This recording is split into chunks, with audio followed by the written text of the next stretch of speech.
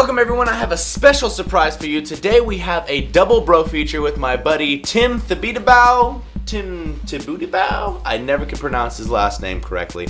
Anyways, first I'm going to show you my turkey taco mixture, which is an absolute staple in my bulk diet. Then we'll go on over to Tim's place and we'll check out his meal. Roll footage. Dude, I f***ing nailed that. Alright, so here's what you're going to need. A strainer, 1 cup, 1/4 cup, and a can destroyer. Then you're going to need to get some ground lean turkey. The macros on this are immaculate. 8 grams of fat to 21 grams of protein.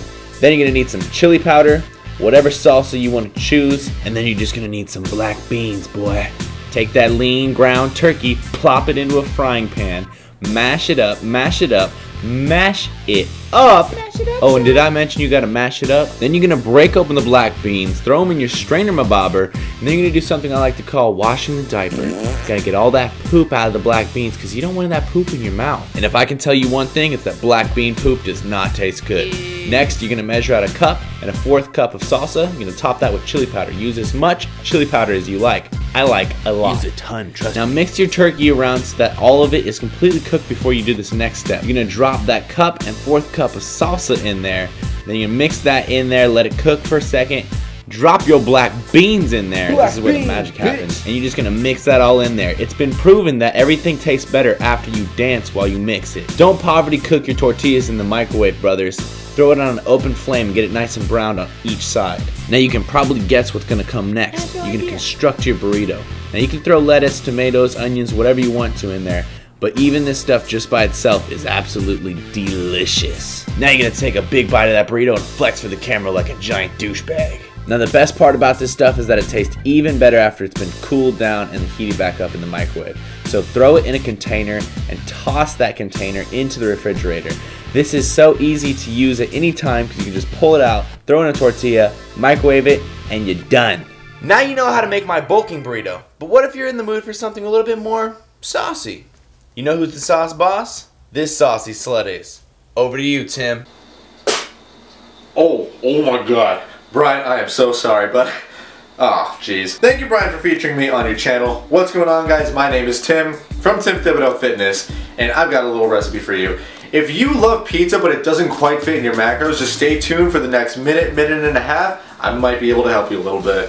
Okay guys, for this simple recipe, all you need is 1 whole wheat tortilla wrap, 2 servings of fat-free cheese, 1 serving of turkey pepperoni, some Walden Farms tomato and basil sauce, and a 1/4 cup of spinach. First things first, you're going to preheat your oven to 425 degrees. Next, you're going to take a sheet of aluminum foil and just spray it down with some cooking spray. Be gentle with thy wrap and lather it up with as much or as little sauce as you'd like. Next, you're going to take half of the cheese and just spread it around the wrap for a nice, solid, cheesy base. You know we can't forget about our micronutrients, so just take all that spinach and spread it around the pizza. Take the remaining cheese and just spread it around the pizza for another layer of melty goodness. And the final step, just take the pepperoni and make sure you cover every inch of the pizza with every single slice. Now if you really want, you can season the pizza to your liking, and for this I used onion powder, garlic powder, Italian seasoning, and a bodybuilder's best friend, sriracha. Now you're just going to put it in the oven for 6 to 8 minutes and wait. But what are you going to do with those 6 to 8 minutes? Well, what every sophisticated member of society would do.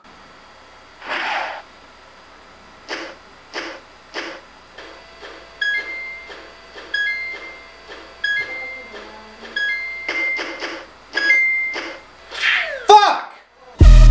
When the pizza's finally done, this is what it should look like. And that, my friends, is how you make a macro-friendly pizza. So be sure to give it a try sometime. Back to you, Brian. Tim, you gotta relax on the freaking Flappy Birds, dude.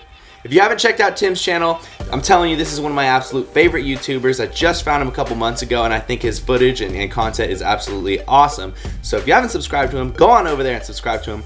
If you're not subscribed to me, scurry your ass on over to the subscribe button, because I got plenty of fresh footage coming. Lift heavy or die, MIRIN. Play the dubstep.